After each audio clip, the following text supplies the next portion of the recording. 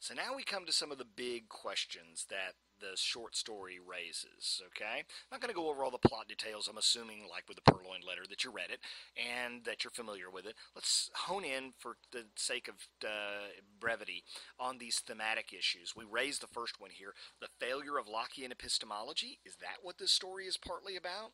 Um, After all, what is it that Roderick's doing? Well, Madeline goes into a catatonic fit, or cataleptic state, as he says, where she shuts herself off from all external stimuli. Doesn't he know that she's been doing this? This is symptomatic of this illness she's had for a long time. For heaven's sake, what is he doing with this? Are these two extremes on this Lockean sort of scale, where he is the uber Lockean and she is the anti Lockean? By the way, this would be an interesting thing to look at in terms of human psychology. The house has a crack down the center of it. These two are maybe what we're supposed to deduce from this is that these two twins are two halves of a single psyche. You know, people talk about twins as being kind of eerily psychically connected in some way. Maybe that's what he's getting at here. Maybe he's trying to say that yes, we've got Roderick and we've got Madeline, but it's what Roderick and Madeline represent with respect to human psychology. Remember, this is pre-Freud, so we don't have this id and ego and superego stuff. We don't have all of that. But he certainly is sticking a toe into the waters of psychology. Very interesting stuff. He's thinking some pretty deep stuff here. I don't exactly know what he's getting at. That's what makes it such an intriguing story. But he's getting at some fairly big things, I think. He also is getting into this question of what is art and what is the nature of creativity or ingenuity. Let us suppose for a moment that what's going on here is that he is taking his sort of alter ego, Madeline, who's, again, if you abbreviate, the first part of her name is Mad, and he's burying her. He's burying her alive. Take a look at the books that he has in his library. The books are about spiritual mysticism, these kinds of things.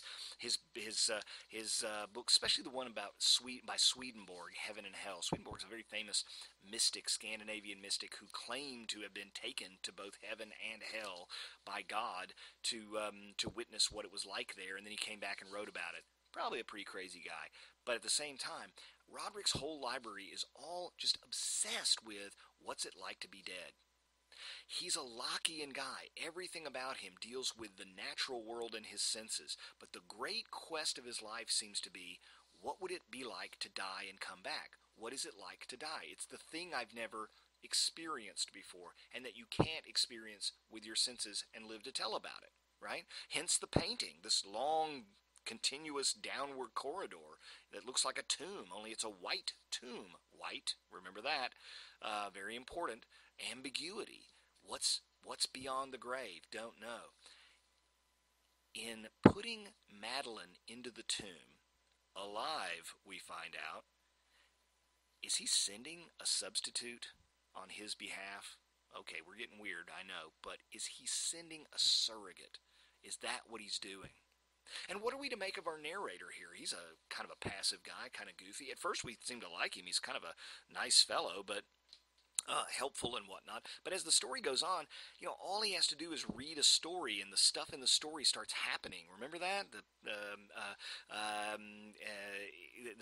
details from the story he's reading seem to be being played out in the sounds and in the sights that are going on while he's reading it. He's about half out of his mind. Roderick is the one who's constantly telling him things. At some point, he even says, I had begun to be infected, uses the word infected, by Roderick's way of thinking, that madness is, in a kind of a weird way, contagious. You say, that's crazy, madness isn't contagious. Oh yeah? Well, maybe what Poe is getting at here is the kind of stuff that we now know is contagious about madness among charismatic leaders, cults, right?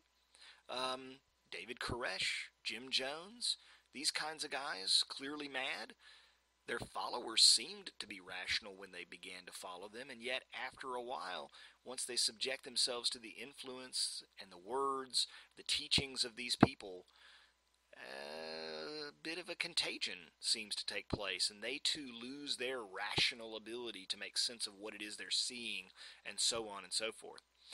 In the final analysis, let's ask this. Let's focus in on the on the last scene or two there. Of course, they begin to hear things and all of this kind of stuff.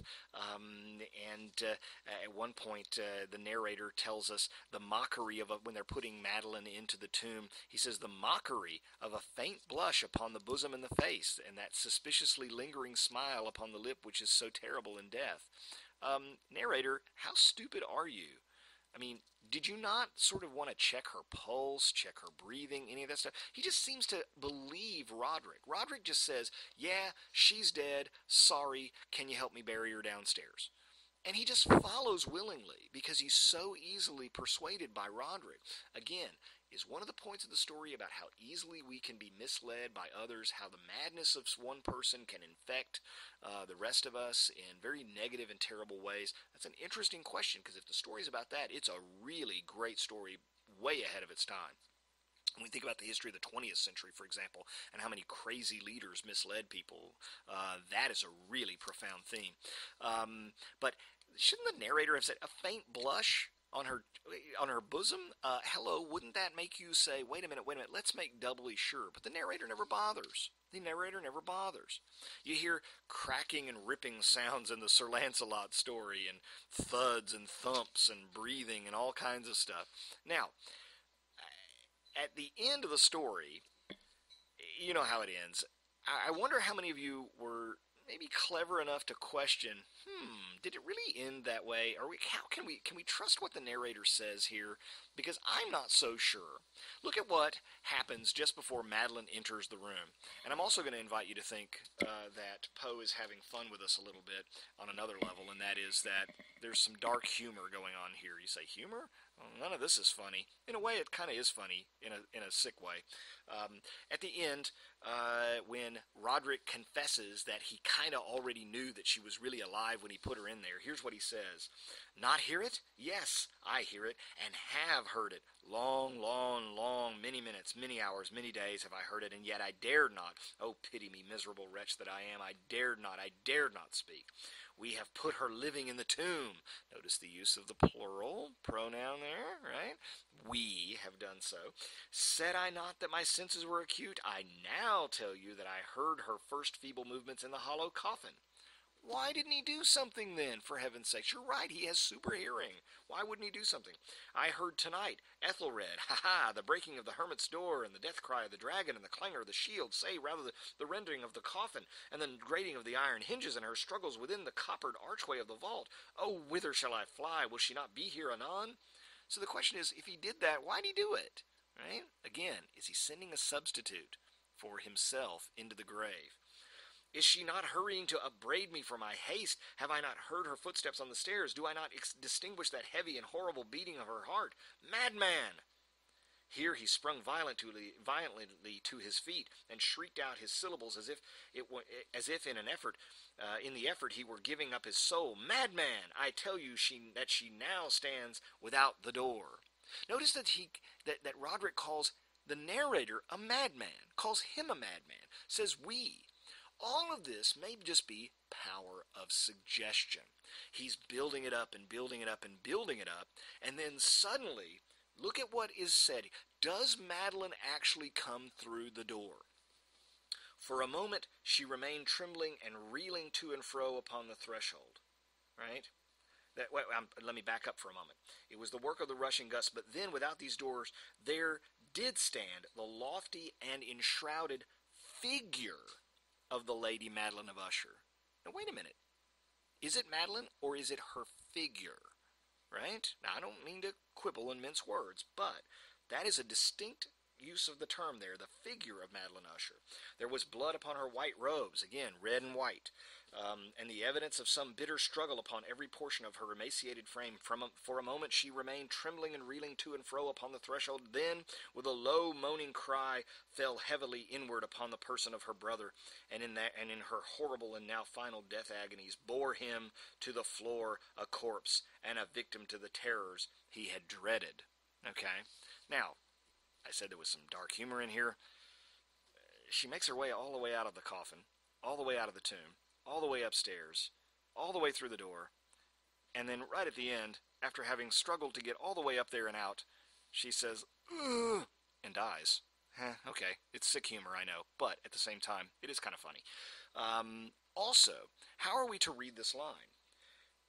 She fell inwardly upon the person of her brother, and in her horrible and now final death agonies bore him to the floor a corpse. Did she bear him, he being now a corpse, to the floor, or did she, as a corpse, bear him to the floor? Interesting. The two, again, are now physically united in the same sort of collapse together, which then, of course, brings about the collapse of the building. Is she really there? Is she really resurrected? Or does Roderick prop her up? We don't know.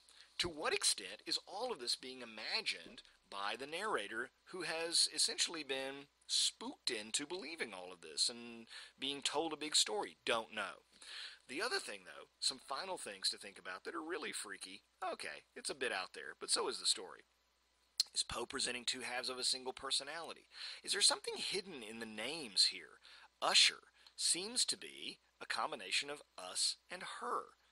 I haven't seen any critic at all come up with this. I mean, it seems pretty obvious to me that there are two pronouns here, us, her. Roderick's initials seem to be asking a question, or at least part of a question. Are you? Are you, us, her? Don't know. Madeline is obviously also a sort of twisted resurrection of the subconscious, maybe? She is resurrected. She resurrects herself. As much as he would like to suppress that aspect of his personality, the intuitive, the feminine, the creative, the whatever she happens to represent, you go with it, okay? However much he wants to bury that aspect and be only that rational, sort of Lockean man of reason, he can't do it. He can't continue to suppress it. Magnificent, fascinating story in which there are so many different kinds of things to explore. It really is a marvelous piece.